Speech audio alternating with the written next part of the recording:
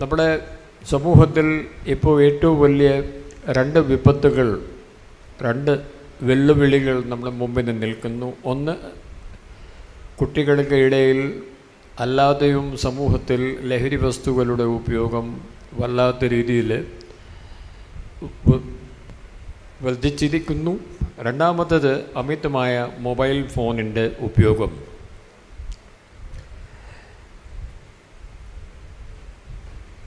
ലഹരി വസ്തുക്കളുടെ ഉപയോഗത്തിൽ ഇപ്പോൾ പുതിയ ചില തിയറീസ് ഇപ്പോൾ വന്നിട്ടുണ്ട്.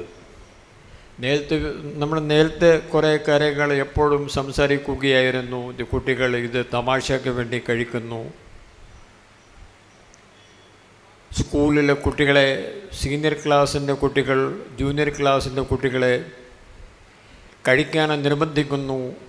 ഇതൊക്കെ പുതിയ ചില കാര്യങ്ങൾ നേരത്തെ നമ്മൾ സംസാരിച്ചതാണ്. ഇപ്പോൾ അങ്ങനെയല്ല. പുതിയ കുറേ കാരണങ്ങൾ നാം കണ്ടുപിടിച്ചിരിക്കുന്നു. എന്തൊക്കെയാണ് പുതിയ കാരണങ്ങൾ? 3 പുതിയ കാരണങ്ങളാണ് ഇപ്പോൾ കുട്ടികൾ, ആ കാരണങ്ങൾ കൊണ്ട് കുട്ടികൾ ഈ വസ്തുക്കൾ കൂടുതൽ കഴിക്കാൻ ഇടയാവുന്നു. ഒന്ന്, ഒരു പഠനത്തിൻ്റെ സംബന്ധിച്ച് പരീക്ഷാ ഭയം, ഇല്ലെങ്കിൽ A+ ഗ്രേഡ് കൊണ്ടുവരാനുള്ള ചിന്ത, ഇല്ലെങ്കിൽ 95% മാക്സിമം 95, 96, 97% കൊണ്ടുവരാനുള്ള ഒരു മാനസിക സമ്മർദ്ദം. അതൊരു നല്ല ഒരു കാരണം. ഇപ്പോൾ ഈ നല്ല സ്കൂളിൽ പഠിക്കുന്ന കുട്ടികൾക്ക് ഇടയിൽ അതൊരു കാരണമായിട്ട് വന്നിട്ടുണ്ട്. എല്ലാ കുട്ടികൾക്ക് A+ ഗ്രേഡ് വരില്ല. എല്ലാ കുട്ടികൾക്ക് 95% മാർക്സ് വരില്ല. ആ കുട്ടികളാണ് എപ്പോഴും ഒരു ഭയന്ന് ഇരിക്കുക. അമ്മ അച്ഛനോട് തിരിച്ച് പറയാനും പറ്റുന്നില്ല. അവരാണ് ഇത്, അവർക്ക് ഒരു താങ്ങാൻ പറ്റാത്ത സ്ട്രെസ്സ്, പിരിമുറുക്കം, ടെൻഷൻ ഉണ്ടായ സമയത്തിലാണ് അവരുടെ സുഹൃത്തുക്കളോട് പറയുന്നു, എനിക്ക് ഈ രീതിയിൽ ഇനിയും മുന്നോട്ട് പോകാൻ പറ്റുന്നില്ല. എനിക്ക് എവിടെയെങ്കിലും ഒരു ചെറിയ പുകയില സാധനമോ എന്തെങ്കിലും ഒരു MDMA കഞ്ചാവ് കിട്ടിയാൽ എനിക്ക് താത്കാലികമായി രക്ഷപ്പെടുത്തണം. അതൊരു കാരണം നമ്മുടെ സമൂഹത്തിൽ ഇപ്പോൾ വലിയ രീതിയിൽ വന്നിട്ടുണ്ട്. ഇത് പറയാനുള്ള കാരണം, 3000 സ്കൂളുകളിൽ പോയി ഞാൻ ഈ കാര്യം സംസാരിച്ചു. 1-2 കോളേജ് സ്കൂളല്ല, 3000. അവരുടെ കുട്ടികളോട് സംസാരിച്ചു. അവരോട് സംസാരിച്ചിട്ട് ശേഷം നമ്മൾ മനസ്സിലാക്കിയ കാര്യങ്ങളാണ്. രണ്ടാമത്തെ കാര്യം, പാരൻസ് കുട്ടികളോട് 4 തരത്തിലുള്ള പാരൻസ് ഉണ്ട്. ഒന്ന്, ഓഥോറിറ്റേറിയൻ, അതായത് ഞാൻ പറഞ്ഞാൽ മാത്രമേ കുട്ടി കാര്യങ്ങൾ ചെയ്യണം, അല്ലാതെ കുട്ടി സ്വയം ഒന്നും ചെയ്യണ്ട. അച്ഛൻ തീരുമാനിക്കും, അമ്മ തീരുമാനിക്കട്ടെ. നമ്മുടെ കുട്ടികളൊക്കെ നന്മയ്ക്ക് വേണ്ടി പാരൻസ് തീരുമാനം എടുത്തില്ലെങ്കിൽ പിന്നെ ആരെ എടുക്കുക? നല്ല കാര്യമാണ്. പക്ഷേ ചിലപ്പോൾ പാരൻസ് പറയും, ചിലപ്പോൾ പാരൻ്റ് ഡോക്ടറായിരിക്കും, ഇല്ലെങ്കിൽ എൻജിനീയർ ആയിരിക്കും, ഇല്ലെങ്കിൽ ഒരു സിവിൽ സർവൻ്റ് ആയിരിക്കും. ഇല്ലെങ്കിൽ ഈ 3 കാര്യവും പാരൻസിന് ആകാൻ സ്വപ്നമായിരുന്നു, പക്ഷെ അവർക്ക് ആകാൻ പറ്റിയിട്ടില്ല എന്നും വരാം. അപ്പോൾ ഇപ്പോൾ അവരുടെ മനസ്സിൽ ഭാവന ഇരിക്കുന്നത്, എനിക്ക് ചെയ്യാൻ പറ്റാത്ത കാര്യം എൻ്റെ മക്കൾ കൊണ്ട് നമ്മൾ ചെയ്യിപ്പിക്കണം. അവരൊരു വാശി പിടിച്ചിരിക്കുന്നു. കുട്ടിയാണെങ്കിൽ കുട്ടിക്ക് ഈ കാര്യത്തിൽ ഒരു താല്പര്യമില്ല. അവർ പറയുന്നു, എനിക്ക് മ്യൂസിക്കിലേക്ക് പോകണം, എനിക്ക് സ്പോർട്സിലേക്ക് പോകണം, എനിക്ക് വേറെ ഒരു പട്ടാളത്തിലേക്ക് പോകണം, എനിക്ക് പൈലറ്റ് ആവണം. അവർ പറയുന്നു, വേണ്ട, ഞാൻ ഡോക്ടറാണ്, നിങ്ങൾ ഡോക്ടറാവണം. ഇല്ലെങ്കിൽ എനിക്ക് ഡോക്ടറാക്കാൻ പറ്റിയില്ല, നിങ്ങളെങ്കിലും ഡോക്ടറാവണം. ഇതൊക്കെയാണ് ഇപ്പോൾ നമ്മുടെ സമൂഹത്തിൽ കാര്യങ്ങളൊക്കെ നടക്കുന്നത്. ഏത് കുട്ടിയെ ചോദിച്ചാൽ, ഞാൻ ചോദിക്കാറുണ്ട്, ഞാൻ അവിടെ ഇരിക്കുന്ന കുട്ടികളോട് ചോദിക്കും, നിനക്ക് എന്താണ് ഭാവിയിൽ ആക്കണമെന്ന്, നിനക്കെന്തോ ആക്കണമെന്ന് അവർ പറയുന്ന ഫീൽഡുകൾ കേട്ടാൽ നമുക്ക് വിസ്മയമുണ്ടാവും. ഒരാൾ പറയും, മിക്കവാറും കുട്ടികൾ പറഞ്ഞ മറുപടികൾ ഇതാണ്: എനിക്ക് സ്പേസ് സയൻറ്റിസ്റ്റ് ആക്കണം, എനിക്ക് പൈലറ്റ് ആവണം. ഇപ്പോൾ എഞ്ചിനീയർ, ഡോക്ടറുടെ പേര് വളരെ അപൂർവമായിട്ടേ കുട്ടികൾ പറയുള്ളൂ എന്ന് വിശ്വസിക്കണം. എല്ലാ ദിവസവും ഞാൻ ചോദിക്കും, എല്ലാ ദിവസവും എനിക്ക് ക്ലാസ് ഉണ്ട്. എനിക്ക് IPS ആവണം, എനിക്ക് കളക്ടർ ആവണം, എനിക്ക് ടീച്ചർ ആവണം, എനിക്ക് ഫാഷൻ ഡിസൈനർ ആവണം, എനിക്ക് നഴ്സ് ആവണം, പുറത്ത് പോകണം. ഇത് കുട്ടികളിൽ നിന്ന് പറഞ്ഞ് കേൾക്കുന്ന കാര്യങ്ങളാണ്. ഈ കാര്യങ്ങൾ കുട്ടികൾ വീട്ടിൽ പറയുമ്പോൾ പേരൻസിന് കേൾക്കാൻ ഒരു താല്പര്യമില്ല. സ്കൂളിലെ ഇതിനെ സംബന്ധിച്ച് ഒരു സംസാരമോ ഇല്ലെങ്കിൽ ഒരു പ്രേരണ സ്കൂളിലും ഇല്ല. അപ്പോൾ കുട്ടി പറയുന്നത്, ഞങ്ങൾ പറഞ്ഞ കാര്യത്തിൻ്റെ ഞങ്ങളുടെ വീട്ടിൽ ഒരു വിലയില്ല, പിന്നെ ഞങ്ങൾ എന്തിനു പഠിക്കുന്നത്? ആ കുട്ടികളാണ് വിഷമിച്ചിട്ട് നമ്മുടെ മാനസിക പ്രശ്നം കൊണ്ട് എൻ്റെ വീട്ടിലെ ഞാൻ പറഞ്ഞ കാര്യത്തിൻ്റെ വിലയില്ല, പാരൻസ് പറഞ്ഞ കേൾക്കുന്നില്ല, പ്രോത്സാഹനവും ഇല്ല. ആ കുട്ടികളാണ് ഈ ലഹരി വസ്തു കഴിച്ചിട്ട് അവർ തിരിച്ചടിക്കുന്നത്. ശരി, ഞാൻ പറഞ്ഞ കാര്യത്തിൽ നിങ്ങൾ ചെയ്തില്ലെങ്കിൽ ഇനി എനിക്ക് എന്ത് ചെയ്യാൻ പറ്റുമെന്ന് നോക്കട്ടെ. അങ്ങനെയും ഉണ്ട്. പാരൻസ് ഒരു കാര്യം മനസ്സിലാക്കണം. അപ്പോൾ ആദ്യത്തെ തരത്തിലുള്ള പാരൻസാണ് ഓഥോറിറ്റേറിയൻ. ഞാൻ പറഞ്ഞാൽ മാത്രമേ നടക്കാവൂ കാര്യങ്ങൾ. രണ്ടാമത്തെ ആണ് ബുൾഡോസർ പാരൻസ്. ഈ ബുൾഡോസർ പാരൻസ് എന്ന് പറയുന്നത് കുട്ടിക്ക് ഒരു അസുഖവും ഉണ്ടാക്കാൻ പാടില്ല. കുട്ടി, അയ്യോ മോനെ, നിങ്ങൾ ഇവിടെ വെയിലുണ്ട്, വെയിലിൽ ഒന്നും നിൽക്കല്ലേ, ഇങ്ങോട്ട് വരണം. ചിലപ്പോൾ ചൂട് പിടിക്കും.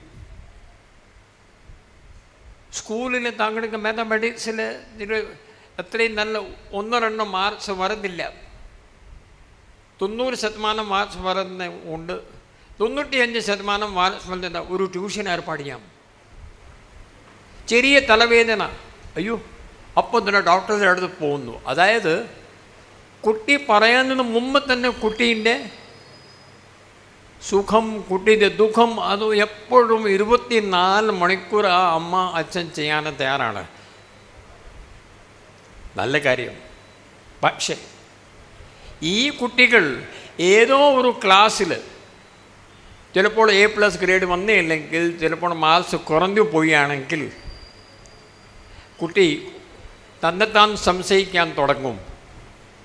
എനിക്ക് എന്തെങ്കിലും കുറവുണ്ടല്ലോ, അമ്മ അച്ഛൻ എനിക്ക് വേണ്ടി എല്ലാ കാര്യവും ഇവിടെ ചെയ്തിരിക്കുന്നു, പക്ഷേ എനിക്ക് മാർക്സ് കൊണ്ടുവരാൻ പറ്റുന്നില്ല, ഞാൻ മണ്ടനാണെന്ന് തോന്നുന്നു. കുട്ടി തന്നെത്താൻ സംശയിക്കാൻ ശ്രമിക്കും. ആ കുട്ടി അവസാനത്തെ ഈ കൂടുതൽ കുട്ടികൾ നമ്മൾ ഈ ആത്മഹത്യ ചെയ്യാൻ നമ്മളെ കാണുന്നുണ്ടല്ലോ. ആ കുട്ടികൾ നല്ല 1% ഇങ്ങനെയുള്ള കുട്ടികളാണ്. നല്ല കുട്ടികളാണ്, പക്ഷേ അവരുടെ പാരൻസ് അവരെ തന്നെത്താൻ ഒന്നും ചെയ്യാൻ സമ്മതിച്ചിട്ടില്ല. 12 വയസ്സ് +2 വരെ. +2 കഴിഞ്ഞിട്ട് സ്വയമായിട്ട് പരീക്ഷ കൊടുക്കുമ്പോൾ അപ്പോൾ ചിലപ്പോൾ എല്ലാ കുട്ടികളും പാസ്സാക്കണമെന്നില്ലല്ലോ. ഇപ്പോൾ കേരളത്തിൽ നീറ്റ് പരീക്ഷയ്ക്ക് വേണ്ടി ആകെ ഉള്ളത് സീറ്റ് 2000 ഉള്ളൂ. മെറിറ്റിൽ 2 ലക്ഷം കുട്ടികൾ എഴുതുന്നു. എഞ്ചിനീയറിംഗ് പരീക്ഷ 2 ലക്ഷം കുട്ടികൾ എഴുതുന്നു. സീറ്റുകൾ 2000, 3000. അപ്പോൾ 1,98,000 കുട്ടികൾ എന്ത് വിചാരിക്കും? അവർക്ക് എന്തെങ്കിലും കുറവുണ്ട്, അവരുടെ പാരൻസ് എല്ലാം ചെയ്തു.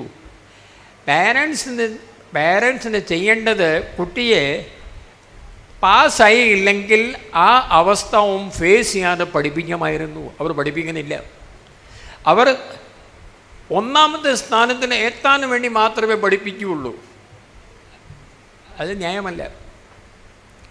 കുട്ടികളെ ഫെയിലിയറും നമ്മൾ പഠിപ്പിക്കണം.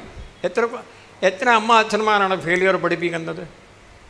നമ്മളാകെ നമ്മുടെ കുട്ടികളോട് നമ്മൾ പറയുന്നത് ഒന്നാമത്തെ സ്ഥാനത്തിലാവണം, ഫസ്റ്റ് ആവണം, രണ്ടാമത്തെ സ്ഥാനം വേണ്ട, ഡബിൾ എ പ്ലസ് ഗ്രേഡ് വേണം, 100% വേണം. ആരും പറയാനുണ്ടോ മോനെ നിങ്ങളെ കഴിവനുസരിച്ച് പഠിച്ചോളൂ, നിങ്ങൾ എത്ര മാർക്സ് വന്നാലും ഞങ്ങൾ അംഗീകരിച്ചോളാം? ആരും പറഞ്ഞിട്ടുണ്ടോ? ഇവിടെ ഇരിക്കുന്ന ഉൾപ്പെടെ നമ്മൾ പറയാനില്ല. നമ്മൾ പറയണം. അങ്ങനെ പറഞ്ഞാൽ കുട്ടിക്ക് ആശ്വാസമുണ്ടാവും. അമ്മ അച്ഛനെങ്കിലും എന്നെ വിശ്വസിക്കാനുണ്ടല്ലോ, മാർക്സ് വന്നില്ലെങ്കിലും കുഴപ്പമില്ല. ഒരു കുട്ടിക്ക് മനസ്സിന് സ്വസ്ഥതയില്ല. ഞാൻ ഈ 3000 സ്കൂളുകളെ എല്ലാ കുട്ടികളെയും ചോദിച്ചു, A+ കൊണ്ടുവരാനുള്ള ചിന്ത താങ്കൾക്കാണോ, താങ്കൾക്ക് അമ്മ അച്ഛന്മാർക്കാണോ? എല്ലാ കുട്ടികളും ഇതുവരെ സാർ അമ്മ അച്ഛന്മാരുടെ ആണ് ഈ താല്പര്യം, ഞങ്ങൾക്ക് അത്ര വലിയ താല്പര്യമൊന്നുമില്ല, ഞങ്ങളെ കഴിവനുസരിച്ച് പഠിക്കുന്നു, അത്രേ ഉള്ളൂ. പക്ഷേ സാർ അവർ ഒരു ദിവസം ബാക്കിയില്ല ഈ കാര്യം ഞങ്ങളോട് പറയാത്തത്. അപ്പോൾ ഒന്നാമത്തെ ഓഥോറിറ്റേറിയൻ, രണ്ടാമത്തെ ബുൾഡോസർ പേരൻറ്റ്, മൂന്നാമത്തെ അവർ പാസ്സാവുമോ ഫെയിലാവുമോ ഒന്നും പറയാനുമില്ല, ഒരു ശ്രദ്ധയില്ല, ഒന്നുമില്ല. അവരുടെ ലോകത്തിൽ ബിസിയാണ്. ആര്? പേരൻസ്. അങ്ങനെ അമ്മ അച്ഛന്മാർ കുട്ടികൾ നമ്മളോട് പറയാറുണ്ട്, സർ ഞാൻ എത്ര പഠിച്ചാലും ഏത് റാങ്ക് കൊണ്ടുവന്നാലും അവർ തിരിച്ച് ആരും അവിടെ ചോദിക്കുന്നില്ല, അവർക്ക് സമയമില്ല സർ. 3. നാലാമത്തെ തരത്തിലുള്ള കുട്ടികളാണ് പേരൻസാണ് അവർ ശ്രദ്ധിക്കുന്നത്. കുട്ടിക്ക് എന്താണ് ആവശ്യം അത് മാത്രം പൂർത്തിയാക്കുക, അല്ലാതെ കുട്ടിയെ ആവശ്യത്തിനേക്കാൾ ശല്യം കൂടുതൽ ചെയ്യാതെ ഇരിക്കുക. ആ പേരൻസിൻ്റെ കുട്ടികളാണ് നമ്മൾ ഈ പാസ്സാവുന്നവർ, ഈ IITയിൽ പോകുന്നവർ, സിവിൽ സർവീസിൽ പോകുന്നവർ, അവരൊക്കെ. ആ സിവിൽ സർവീസിൽ കുട്ടി പാസ്സാക്കുകയാണെങ്കിൽ കുട്ടി തന്നെ ഇഷ്ടപ്പെട്ട് തിരഞ്ഞെടുപ്പ് എടുത്ത സബ്ജക്റ്റാണ്. കുട്ടിക്ക് താല്പര്യമുണ്ടെങ്കിൽ അമ്മ അച്ഛൻ അതോ ആ വിഷയത്തിൽ അമ്മ അച്ഛൻ അവരെ ആഗ്രഹം അവരോട് നടത്തിയാൽ ആ കുട്ടി ഒരിക്കലും സൂയിസൈഡ് ചെയ്യില്ല, വീട്ടിൽ നിന്ന് ഓടിപ്പോവില്ല, ലഹരി വസ്തു ഉപയോഗിക്കില്ല. 2 ഉദാഹരണം ഞാനവിടെ പറയാം. ഒന്ന്, ഈ അടുത്ത കാലത്തിൽ ഒരു ആശുപത്രിയിൽ എൻ്റെ സുഹൃത്ത് ഡോക്ടറെ കാണാൻ ഞാൻ പോയി. ഡോക്ടർ പറഞ്ഞു,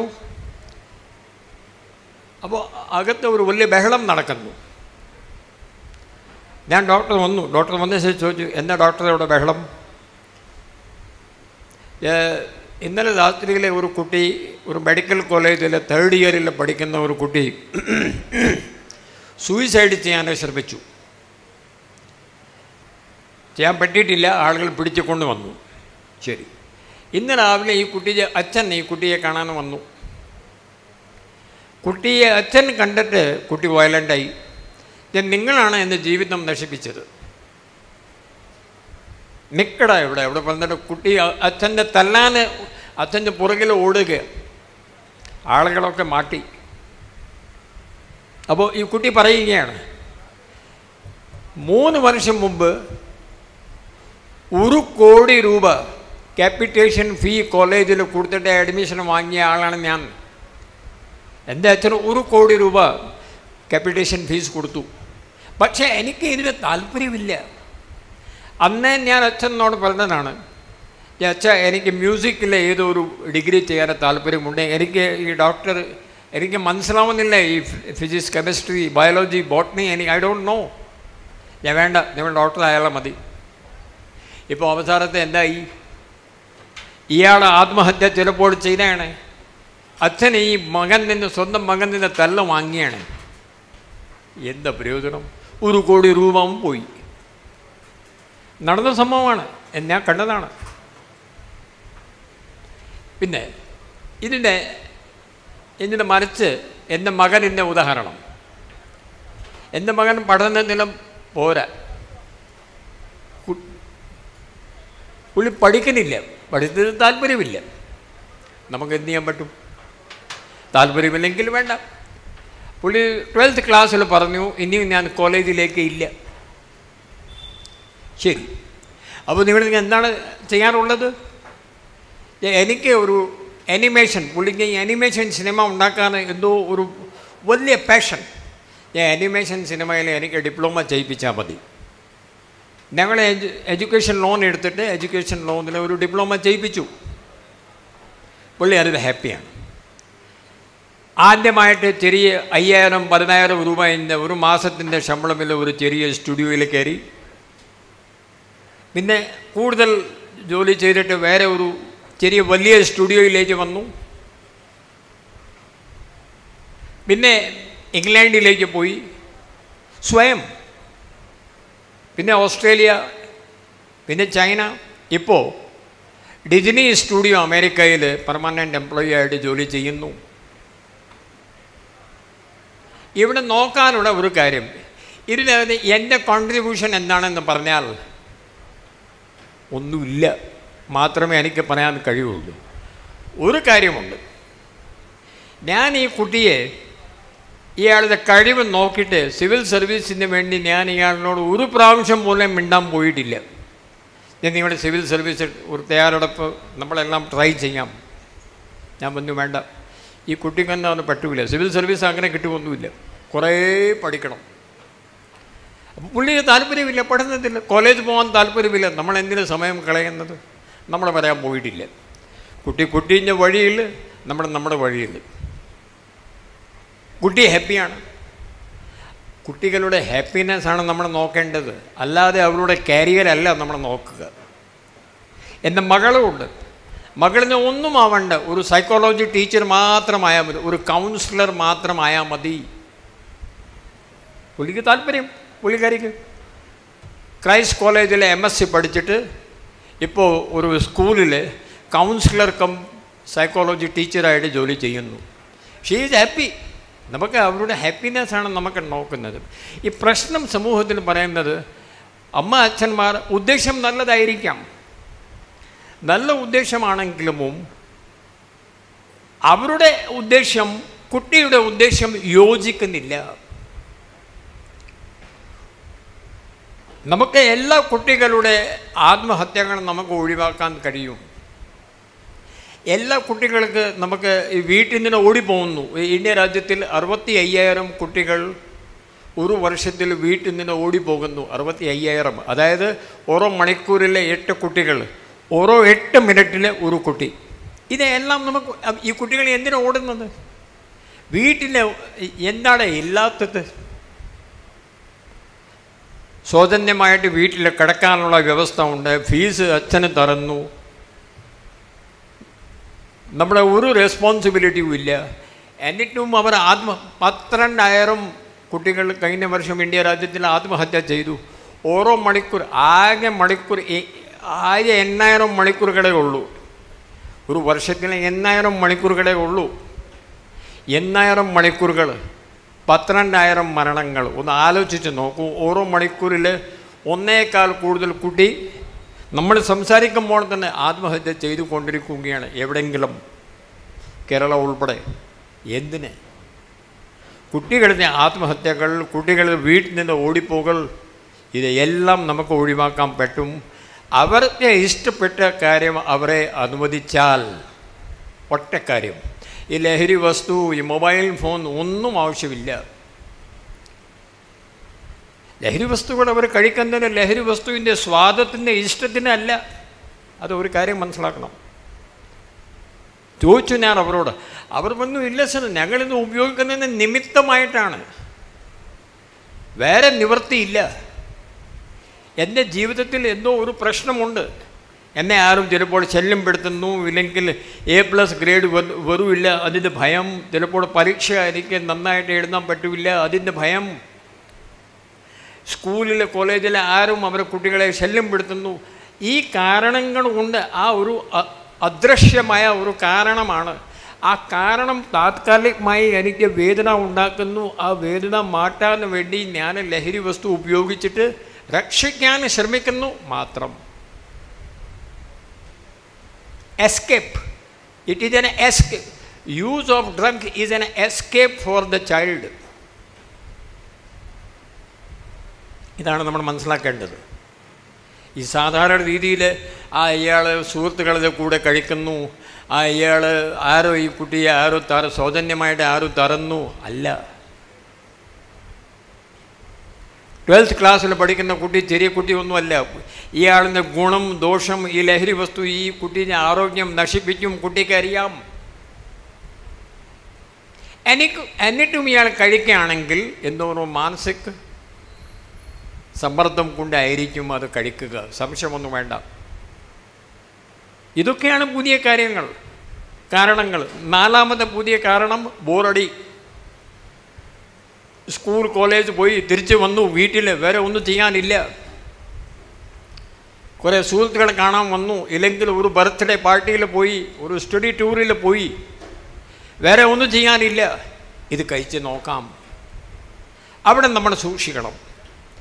പാരൻസ് സൂക്ഷിക്കണം, വീട്ടിൽ, സ്കൂൾ അല്ലെങ്കിൽ സ്റ്റഡി ടൂറിൽ ടീച്ചർ സൂക്ഷിക്കണം. അവർ അത് തടഞ്ഞാലേ കുട്ടിക്ക് ഇത് തടയാൻ പറ്റുള്ളൂ. 3ാമത്തെ തടയാനുള്ള ആൾ ലോകത്തിലില്ല. ഇനിയും കുട്ടികൾ അത് കഴിക്കാൻ തുടങ്ങിയേ ഇരിക്കട്ടെ. എന്തൊക്കെ മാർഗങ്ങളാണ് നമ്മുടെ മുമ്പിൽ കുട്ടികളെ ഈ ശല്യം നിന്ന് ഒഴിവാക്കാൻ? 1, കൗൺസിലർമാരുടെ സേവനം. ഇപ്പോൾ കേരളത്തിലെ എല്ലാ സ്ഥലത്തിലും ഉണ്ട്. എല്ലാ സ്കൂളുകളിലെ സുപ്രീം കോടതി പറഞ്ഞിട്ട് ഒരു കൗൺസിലർ ഉണ്ടാവണം പറഞ്ഞിട്ട് നിർബന്ധമാക്കിയിരിക്കുകയാണ്. മിക്കവാറും സ്കൂളുകളിലും ഉണ്ട്. താങ്കളുടെ കുട്ടി ഇത് കഴിക്കാൻ ഇതിനകത്ത് പെട്ടുപോയാണെങ്കിൽ ആ അമ്മ ഈ കുട്ടിയെ എടുത്തിട്ട് ആ കൗൺസിലറുടെ അടുത്ത് പോകണം. കൗൺസിലർക്ക് കാരണം മനസ്സിലാക്കാനുള്ള കഴിവുണ്ട്. 2, സൈക്കാട്രിസ്റ്റിൻ്റെ അടുത്ത് കൊണ്ടുപോകാം. ഇത് നടന്നില്ലെങ്കിൽ സൈക്കാട്രിസ്റ്റുകാർക്ക് കഴിയില്ല. ടെൻഷൻ കുറയ്ക്കാൻ, പിരിമുറുക്കം കുറയ്ക്കാൻ, ഡിപ്രഷൻ കുറയ്ക്കാൻ, ഭയം കുറയ്ക്കാൻ ഗുളികളുണ്ട്. അത് സൈക്കാട്രിസ്റ്റിനെ കൊടുക്കാൻ പറ്റുള്ളൂ. കൊണ്ടുപോകാം. നാണം അല്ല അത് വേണ്ടത്. ഇനിയും സമൂഹത്തിൽ ഒരു സൈക്കാട്രിസ്റ്റിനെ കാണാൻ പോയി, ഒരു ഊളൻപാറ ആശുപത്രിയിൽ പോയി ഒരു ഡോക്ടറെ കൺസൾട്ടേഷൻ ചെയ്യാൻ പോയി, ഇനിയും നാട്ടുകാർക്ക് നാണമുണ്ട്. ആ നാണത്തിൻ്റെ സമയം കഴിഞ്ഞു. ഈ കുട്ടി ചിലപ്പോൾ ഗുളി എടുത്താൽ കുട്ടി ഇത്ര വലിയ ശല്യം നിന്ന് പുറത്ത് വരും. 3ാമത്തത് ഡി അഡിക്ഷൻ സെൻറ്ററിൽ പോയി ആവശ്യത്തിന് 1 ആഴ്ചയോ 2 ആഴ്ചയോ 3 ആഴ്ചയോ ഡോക്ടർ പറയും, അവിടെ കടത്തി ചികിത്സ തേടി വീട്ടിലേക്ക് പോകാം. 14 ജില്ലകളിൽ 14 സെൻറ്ററുകൾ ഞങ്ങൾ തുടങ്ങിയിട്ടുണ്ടായിരുന്നു 5 വർഷം മുമ്പ്. തിരുവനന്തപുരം ജില്ലയിലുള്ള de addiction centre Neyyattinkara taluk ആശുപത്രിയിൽ പ്രവർത്തിക്കുന്നുണ്ട്. നന്നായിട്ട് 50,000-ഓളം കുട്ടികൾ അവിടെ പോയി കടത്തി ചികിത്സ തേടി തിരിച്ച് അവരുടെ വീടുകളിലേക്ക് പോയിട്ടുണ്ട്. ചാത്തന്നൂർ, കൊല്ലമാണെങ്കിൽ ചാത്തന്നൂർ എല്ലാ താലൂക്ക് ആശുപത്രികളാണ്. പത്തനംതിട്ട, റാണി, കൊല്ലം, ചാത്തന്നൂർ, പത്തനംതിട്ട, റാണി, ആലപ്പി, ചെങ്ങന്നൂർ, ഇടുക്കി, പയനാവ്, എറണാകുളം, വാട്ടുപുഴ, കോട്ടയം, പാല, ചാലക്കുടി, തൃശ്ശൂരിൽ, മലപ്പുറം, നിലമ്പൂർ, പാലക്കാട്, അട്ടപ്പാടി, കാസർഗോഡ്, നീലേശ്വരം, വയനാട്, കൽപ്പറ്റ, കണ്ണൂർ, പയ്യന്നൂർ, കോഴിക്കോട് സിറ്റി, എല്ലാ സ്ഥലത്തിലും ഉണ്ട്. 5 ലക്ഷം കുട്ടികൾ ചികിത്സ തേടി നന്നായിട്ടുണ്ട്. കാര്യങ്ങളൊക്കെ നന്നായിട്ട് നടക്കുന്നുണ്ട്. നിങ്ങളത് അറിഞ്ഞിരിക്കണം, അത്രേ ഉള്ളൂ. നമ്മുടെ ഒരു കുട്ടി ഇത് കഴിക്കാൻ തുടങ്ങിയപ്പോൾ നമ്മൾ പേടിച്ചിട്ട് മിണ്ടാതെ ഇരിക്കാൻ പാടില്ല. സാധാരണ രീതിയിൽ അമ്മമാർ ചെയ്യുന്നത് എന്താണ് അറിയാമോ? അയ്യോ, എൻ്റെ മകനെ കഴിക്കാൻ തുടങ്ങി, ഈ വിവരം ആരും അറിയേണ്ട, ബന്ധുക്കൾ, അയൽവാസികൾ, നാട്ടുകാർ. അപ്പോൾ അതൊന്നും ആ അടിസ്ഥാനമില്ലാത്ത ഭയന്ന് കൊണ്ട് അമ്മ ഒന്നും പറയുന്നുമില്ല. കുട്ടിയുടെ ചികിത്സവും നടത്തുന്നില്ല. കുട്ടീൻ്റെ അവസ്ഥ വഷളായിക്കൊണ്ടിരിക്കുന്നു. ആ നാണം മാറ്റണം, ആ അടിസ്ഥമില്ലാത്ത ഭയം മാറ്റണം. പെട്ടെന്ന് ആദ്യ ദിവസം മനസ്സിലാക്കിയാൽ അപ്പോൾ തന്നെ ബഹളമുണ്ടാക്കി കുട്ടിയെ വിളിച്ച് ചോദിക്കണം, ശാസിക്കണം, പേടിപ്പിക്കണം. നിങ്ങൾ എന്തുകൊണ്ടാണ് നിങ്ങളിത് കഴിക്കുന്നത്, എന്താണ് കാരണം എന്നോട് പറയൂ. അമ്മക്ക് ചോദിക്കാനുള്ള അവകാശമുണ്ട്. അമ്മ ചോദിച്ചില്ലെങ്കിൽ ആര് ചോദിക്കും? പക്ഷേ നമ്മൾ കാണുന്നത് ഇപ്പോൾ അമ്മമാർ, അച്ഛന്മാർ സ്വന്തം കുട്ടികളെ ഭയന്ന് ജീവിക്കാനുള്ള ഗതികേടിൽ എത്തിയിരിക്കുന്നു അല്ലേ? ഇത് എത്രത്തോളം എങ്ങനെ മുന്നോട്ട് പോകാൻ പറ്റും? എത്രത്തോളം സ്വന്തം കുട്ടികളെ പേടിച്ചിട്ട് ജീവിക്കാൻ പറ്റുമോ? നമ്മുടെ സ്വന്തം കുട്ടികളെ കൊണ്ട് നമ്മൾ പേടിക്കേണ്ട, നേർക്ക് നേരെ സംസാരിക്കാം. What is the matter? Why are you doing this? You have to stop this. അപ്പോൾ ഇയാൾ എന്തോ കാരണം പറയും. ആ കാരണം നമ്മൾ ശരിയാക്കാം. സ്കൂളിൽ ആരും എന്നെ ശല്യപ്പെടുത്തുന്നുണ്ട്, എന്നെ കുറേ സീനിയർ ക്ലാസ്സിലെ കുട്ടികൾ ഇത് കഴിക്കാൻ നിർബന്ധിക്കുന്നുണ്ട്, അതായിരിക്കും കാരണങ്ങൾ. ഈ പ്രാവശ്യം എനിക്ക് A+ ഗ്രേഡ് വരില്ല എന്ന് ക്ഷമിക്കൂ. ഓക്കെ, വേറെ കാരണമൊന്നുമില്ല. ആ കാരണം നമ്മൾ നടപടിയെടുക്കാം. അല്ലാതെ അവരോട് പേടിച്ചിട്ട് മുന്നോട്ട് പോകരുത്. ഇതൊക്കെയാണ് ഈ ലഹരി വസ്തുക്കൾ. ഇപ്പോൾ ലഹരി വസ്തുവിൻ്റെ പരിഭാഷ മാറിയിരിക്കുന്നു. ഇവിടെ ചോദിച്ച ഒരാളെന്നോട് ചോദിച്ചാൽ ലഹരി വസ്തുവിൻ്റെ പരിഭാഷ എന്താണ് പറയാൻ പറ്റുമോ? പ്ലീസ്. നിങ്ങൾ ചോദിച്ചാൽ പറയും, ചില ആളുകൾ പറയാറുണ്ട്, സർ MDMA, സർ കഞ്ചാവ്. അതൊക്കെ പിന്നെ സ്കൂളിലെ കുട്ടികൾ കഴിക്കുന്നത് പുകയില സാധനങ്ങൾ കൊണ്ട് തുടക്കം. പാൻ പരാഗ്, പാൻ മസാല, ജർദ, കുടുക്ക, ഖനി, ഹാൻസ്, ഇതാണ് ആദ്യത്തെ സ്റ്റെപ്പ്. അത് ശീലിച്ച് മനസ്സിലാക്കി കഴിച്ച ശേഷമാണ് MDMA, ബ്രൗൺ ഷുഗർ, ഹീറോയിൻ. നോക്ക്, പിന്നെ ഒരു കുട്ടിയും നേരത്തെ ബ്രൗൺ ഷുഗർ കഴിക്കാൻ പോകുന്നില്ല. ആദ്യത്തെ ശീലിക്കണം. എല്ലാ തട്ടക്കടകളിലും ഉണ്ട്, എല്ലാ പെട്ടിക്കടകളിലും ഉണ്ട്. ആ തട്ടക്കട സ്കൂളിൻ്റെ അടുത്തുള്ള 13,000 സ്കൂളുകൾ കേരളത്തിലുണ്ട്, 7,000 കോളേജുകളുണ്ട്. 13,000 സ്കൂളിൻ്റെ തട്ടക്കടയുടെ അടുത്തുണ്ടെങ്കിൽ ആ സ്കൂളിൻ്റെ management, PTA, principal, head master വേണം അവിടുത്തെ ആ ഇൻഫോർമേഷൻ കണ്ടുപിടിച്ചിട്ട് പോലീസോ ഇല്ലെങ്കിൽ എക്സൈസിനോട് അറിയിക്കാം. അന്നേ അത് കുറയ്ക്കാൻ പറ്റുള്ളൂ. ഒരു ഹെഡ് മാസ്റ്ററും ഒരു ടീച്ചറും അത് ചെയ്യുന്നില്ല. ചെയ്യണുണ്ടോ?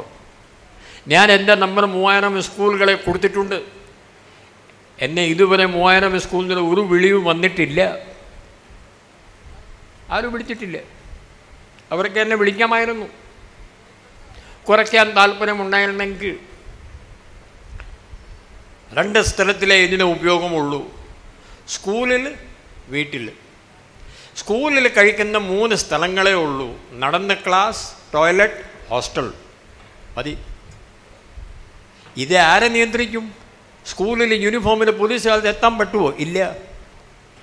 കർശനമായിട്ട് ടീച്ചർമാർ വിചാരിച്ചാലേ തടയാൻ പറ്റുള്ളൂ. 5 മേഖല ഉണ്ട് ഇത് നിയന്ത്രിക്കാൻ.